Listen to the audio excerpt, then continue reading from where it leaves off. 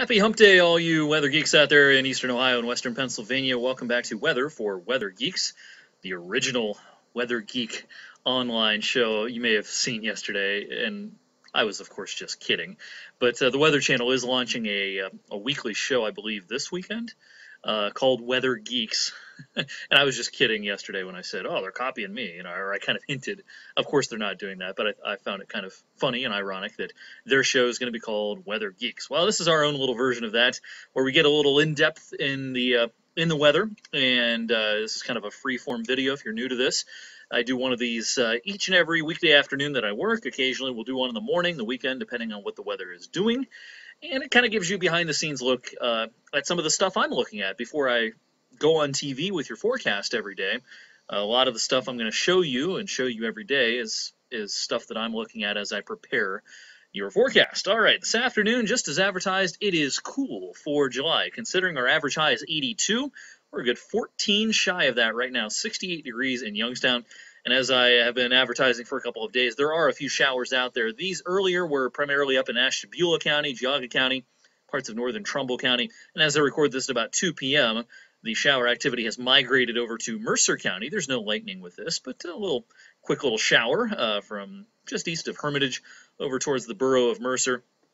So watch out for that here in the 2 o'clock hour. Everyone's fair game to see at least a sprinkle before the day is through. 5-minute shower, a possibility in a few spots. That'll be the exception. Most of us won't see this, but some backyards will get a quick little shower or even just enough droplets of water on your windshield that you might have to flip on the wipers once or twice. Of course, the culprit, the reason why we have this going on, is a big, big trough of low pressure in the upper levels of the atmosphere. Let me bring up the upper level heights here, showing our big dip in the jet stream. Right here, you can easily pick it out. There's an upper level low up over Hudson Bay and a big trough of low pressure. This is a pattern that is much more typical of the kind of early to mid fall season rather than the dead of summer. This is kind of like having a real warm spell in the middle of January. So it's the opposite of that. We're in the middle of summer, hottest part of the year, and we've got unusually cool air around. And with all of that cool air upstairs in the atmosphere, we had some sunshine earlier. It was kind of what we like to call self-destructive sunshine, where you get some sun, but the more sun you get, the more unstable the lower levels of the atmosphere become, the more clouds form.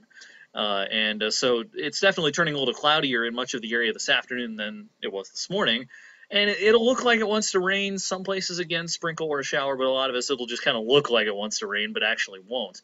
Check out the temperatures across the region this afternoon. Take off the satellite. You know, it's cool everywhere. Hardly a 70 to be found. You have to head all the way down into southern Ohio. Pittsburgh is around 70 at this hour, but very few 70s. Most of us are in the 60s this afternoon. Of course, dew points are very low for the middle of summer. Dew points are in the upper 40s, lower 50s. Really, really cool stuff. And with these low dew points and at least a partially clear sky tonight, probably not totally clear, but a partially clear, it's going to be another cool night. We'll get well down into the 50s. Can't even rule out a few upper 40s showing up for the rest of the day today. Or I'm sorry, for tonight, that is, for overnight lows. All right, real quickly, wanted to show you the latest high-resolution rapid refresh model here to show you what the radar should look like for the rest of the day. This will probably be a little overdone, as it has a tendency to be. I'm going to fast forward here a couple of hours to 4 o'clock. Again, don't take this verbatim. It's not going to be exactly right, but it shows these little specks that'll probably try to be on the radar, sprinkle or a shower or two. And as is typical in this kind of situation, these will be most common during the daylight hours. Fast forwarding a couple of hours to 6 o'clock, not much going on. You know, sprinkle, shower. Once we lose the daylight, these will fade away pretty quickly. Here's 8 o'clock, 9 o'clock this evening. They are gone, and we will have a tranquil night coming up for tonight. All right, so what's going to happen after that? Here's a look at Thursday's setup. The red dashed lines here, that's the upper level pattern, kind of like I just showed you on the other source. As you can see, there's definitely still some troughiness, some dips here. So it's another day where the atmosphere will be kind of unstable tomorrow. That's going to prevent it from being bright and sunny tomorrow. It'll be partly sunny on average, but with the atmosphere being modestly unstable, you know, clouds will have no trouble forming. I can't even totally 100% rule out a sprinkle again tomorrow, especially in the morning hours. Again, exception, not the rule. Most of us won't see that. The black lines here, that's the surface pressure, and we've got an area of high pressure at the surface of the atmosphere trying to build in from the west, and I do think that'll build in for tomorrow night.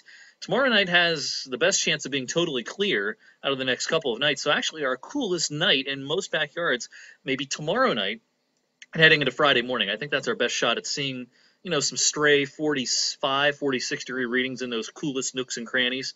Uh, so I doubt any records fall at the Youngstown Warren Airport, where the official weather records for the region are kept. But in some backyards, especially in low-lying areas, I wouldn't be shocked to see a 45 or 46 Friday morning. We'll head into the weekend then. Saturday's been up for debate for a couple of days. Earlier, we thought it might rain anytime. Now it looks like if it's going to try to do something, it's probably in the afternoon and evening, and this won't be much. This is a pretty piddling little surge of moisture. It will be more humid on Saturday, but the atmosphere probably has a hard time squeezing out much more than a stray shower or a thunderstorm. Looks like kind of a 30% chance kind of a day on Saturday. Same idea Sunday. 30, perhaps 40% chance of a shower or a thunderstorm. Classic summertime, real hit or miss stuff over the weekend. Don't cancel any outdoor plans.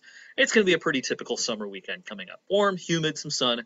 Might have to duck inside once or twice with scattered storms. And then next week, no barn burners here. It doesn't look like any sort of severe weather threat for most of next week. It looks like classic summertime weather coming up for next week. Let's compare and contrast what the atmosphere will be doing now compared to a week from now. Here's the pattern right now. There's our big dip in the jet stream right here. There's a ridge off the west coast out here. This is now, here's a week from now. Notice the pattern is really changing over the next week. Big ridge will be building out here in the western U.S.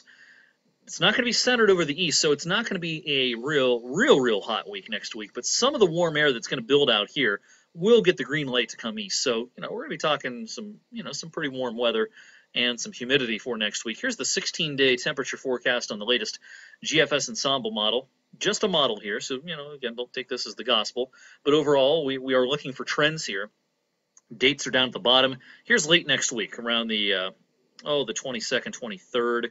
That would be, second half of next week.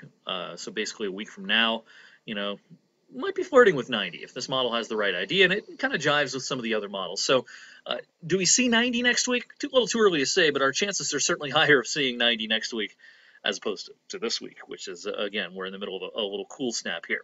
All right, so that's weather for Weather Geeks on this Wednesday. I'll see you tonight on the news, 21 News at 6 and 11. Another weather for Weather Geeks posted on my weather blog, ericwfmj.com, with links on my Facebook page. Put meteorologist in front of my name to find me on Facebook. And I always link it on my Twitter account as well. I'm ericwfmj on Twitter. So that's where you can find this video each and every afternoon, and we will see you tomorrow for another weather for Weather Geeks.